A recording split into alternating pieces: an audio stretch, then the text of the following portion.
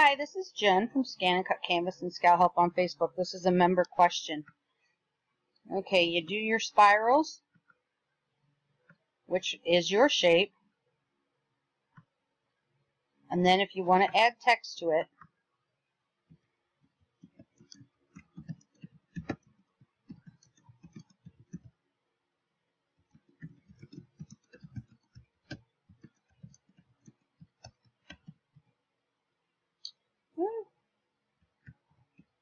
okay, so just type out your text in the font that you want, make it the size that you want, bring it on over so that you can highlight both of them,